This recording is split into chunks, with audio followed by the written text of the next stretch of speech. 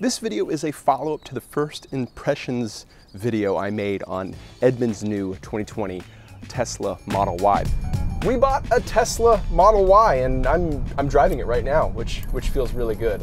This is one we bought and we're gonna run in our long-term fleet for some time. But the purpose of this video is to go into greater detail about some of the comments and critiques I made in that first video and rectify an error or two I made as well. So it'd be a good idea to watch that video first if you haven't seen it already. Now, this video has the potential to be long and let's say monotonous. Even worse, it's one that I'm shooting a lot of it myself, so you have to bear with me. And this also might seem a little nitpicky, so I want to stress at the outset that I actually rather like the Model Y generally and what it brings to the small luxury SUV segment. I'll say that throughout the video too, just to reaffirm it. Let's start with pricing. A couple people asked how we paid a mere $5,000 for the optional full self-driving capability when on Tesla's website, as of the time of this recording, it's about $7,000. Well, that's how much it cost when we ordered the vehicle in 2018, and prices have changed. We tried to note as much in the video. If you were to build this exact car on Tesla's website as of the time of this recording, it would cost around $72,000. I should note that price doesn't include taxes or rebates or incentives or what Tesla calls potential fuel savings, because that changes depending on where you live and how you drive the car. That price does, though, include destination, which is mandatory everywhere. In my original video, when I was commenting on the back seat comfort, I mentioned the seat bottoms were comfortable, but the seat back felt a little too upright. Well, that's because I missed the recline feature. That's my error, it's on me. You can adjust the angle quite a bit too. It's nice to have, and it definitely makes this back seat feel more spacious than it already is. Rear seat space is one of the biggest attributes of the Model Y. Now, a couple commenters mentioned that the difficulty we were having dropping the driver's side rear seat might be in relation to the angle of that recline. If you recall, the passenger side rear seat on our car drops automatically when you release it from the cargo area, but the driver's side takes a little push. I've tested it out with all the different angles, doesn't seem to make a difference. I should also mention too that the second row is actually fairly heavy, especially when you drop it with the center section attached, and putting them back up requires a fair amount of effort. Considering my gym is closed, that may be okay, but once this whole pandemic thing is over with, that could get quite annoying. While we're back here, we can also talk about rear seat climate and seat heating controls. Now, the dual motor all-wheel drive Model Y currently comes standard with rear seat heating. And that's great because that's not something all small luxury SUVs make available. My critique had to do with the lack of physical controls of those seat heaters back here for rear seat passengers. Now, many commenters suggested correctly that you can use the Tesla's phone app to control seat heating, but there's a couple problems with that. One, it assumes that everybody who ever sits back here has the technical ability or desire to download the Tesla app to their phone and register the vehicle on their phone just because their butt's a little cold. And two, as someone who frequently does IT support for his parents over the phone, I can tell you that phone controls are a solution, but not a good solution. So too is the lack of rear climate controls. Yes, I can adjust the vent speed, intensity, and direction, but I have no way to control the temperature outside of asking the driver or, again, using the phone. Now, while not all small luxury SUVs come with 3-zone climate control standard, most, if not all, make it available, and it's currently not available in the Model Y. A couple commenters pointed out that while I was showing off the rear storage area and the hidden compartments underneath the floor, I didn't showcase the one in front of this one. Now, this is a deep storage area, and I'll just remove the cover for the sake of demonstration, but in front of it is an additional, let's say, more disguised storage area. It isn't as deep, in fact, it's pretty shallow, but it's deep enough to accommodate the charging cable, as you can see, that comes with a Tesla.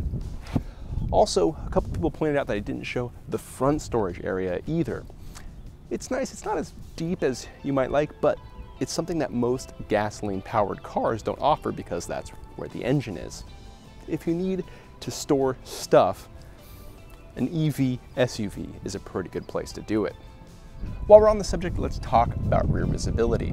Now, the Model Y's roof makes for what appears to be a rather long rear window, but due to the angle, it's actually a pretty small opening when you look through the rearview mirror. Now, when I pointed this out, a couple commenters suggested that I use the Tesla's rear camera to help when I'm backing up or making parking maneuvers. My problem there is one of my previous experience with our Tesla Model 3, the first one we had, one of the early ones that came off the assembly line. That car's backup camera would stop working on occasion, especially when you were backing up, reducing my trust in the system and a couple others on staff. You know what never stops working? A sizable rear window. There were a number of comments about my critique of Tesla's Bluetooth audio streaming services, specifically when I said that the only way to change tracks is on your phone. I misspoke. You can change tracks using the steering wheel controls. What I meant to say is that you can't change media sources. Like, for example, if I wanted to go to Spotify to my favorite podcast app, I haven't found a way to do that through Tesla's entertainment system. A couple of people suggested that I use Tesla's built-in TuneIn app to listen to podcasts. And while that would work, I already have a podcast app on my phone that I like, and I listen to podcasts outside of the car too, like when I'm walking the dog or doing housework or car work. I mentioned Spotify earlier, and it's built into the car. If you're a paying subscriber, or if you subscribe to Tesla's premium connectivity service at $10 a month, you get access to a lot of nice features, like streaming video from Netflix and Hulu, live traffic visualization and an internet browser, and so on, and so on. This is an Apple iPhone 11 Pro. And with it, I already have access to a bunch of similar, if not the same applications, because I already pay for a data subscription. And if I had Apple CarPlay, I would have better and broader control over those applications without paying additional money. I should mention too that my previous phone was a Google Pixel 2 XL. I've gone back and forth between Apple and Android a number of times, so I have good experience with Android Auto and Apple CarPlay. For the sake of comparison, we're now inside a 2020 Kia Telluride. No, we're not comparing the Telluride to the Model Y, but I want to illustrate the attributes of Apple CarPlay and, to an extent, Android Auto that I like so much. For example, if I wanted to switch between Spotify, I do that. If I want to go to my podcast app, I do that. Done. If I want to use Apple Maps, I do that. If I want to use Google Maps, I do that. And if I want to use Waze, oh, that's WhatsApp. If I want to use Waze, I do that. It's just that simple. And even better, I have access to Siri because I'm using an Apple device. But if I was using an Android device, I would have Google Assistant, which to my mind is superior, but that's another topic for a different time. Also, I have physical controls down here, but we'll talk about that later. Now we're back in the Model Y, a vehicle that, remember, I quite like. Quite a few people commented about my complaints about the lack of physical controls and recommended that I use Tesla's ever-evolving and ever-improving voice controls to substitute for the lack of physical controls. Let's try out a few. Change temperature to 72. Turn on the seat heaters.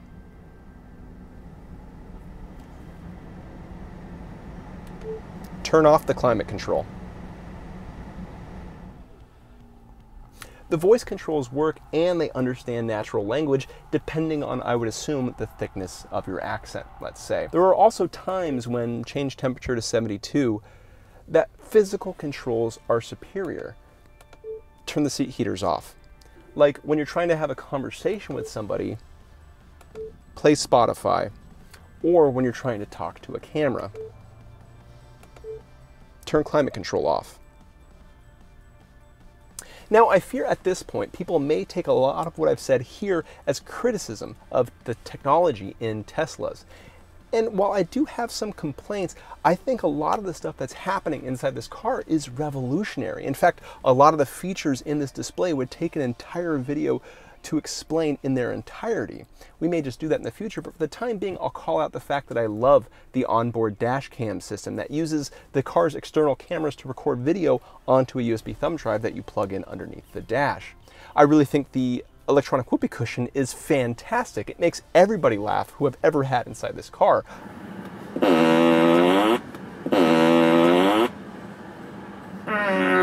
I also think pet mode is really neat too, where it keeps the climate control working when you've run out and left your dog, cat, or tiger while you go run errands. And Tesla continuously updates these features and adds new ones.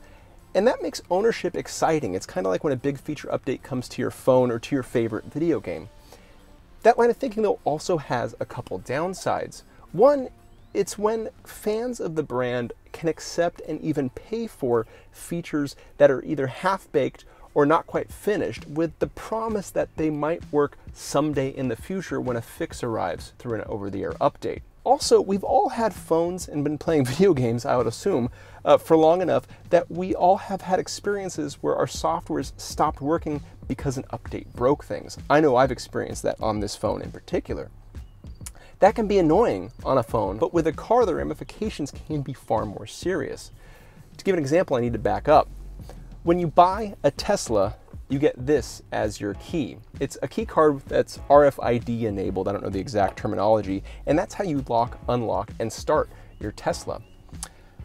It's kind of clunky, and I don't really prefer using it, so if you use the Tesla app on your phone, you can do all the same things and have more control over the car through your app. And that solution generally works until it doesn't, like on Labor Day 2019, I believe it was, when the app stopped working, preventing a lot of Model 3 owners from unlocking, locking, or starting their car.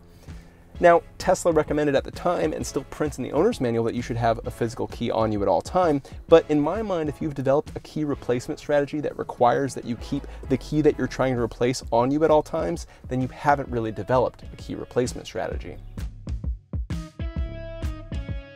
As we get to the end, I fear that I've sounded overly critical on the Model Y and Tesla, and that is not my intention at all. Much like the Model 3, I truly appreciate what the Model Y brings to the industry and Tesla with it. It's similar in my mind to the effect the iPhone had when Apple introduced it to the smartphone market way back when. But that's not to say this is free from criticism, and much of my complaints have to do with what Tesla expects me to do as an owner to adjust to its expectations of how to drive a vehicle. If your lifestyle already matches up, there are no better solutions than Tesla's. But if you don't and you agree with some of the points that I made, it demands a further look and a closer inspection. Now, I hope I was able to clarify some of my critique and address the error or two I made in the previous video. I hope you'll keep watching to see how our ownership journey goes with the Tesla Model Y, and that you'll like, subscribe, comment, and visit Edmunds.com for more.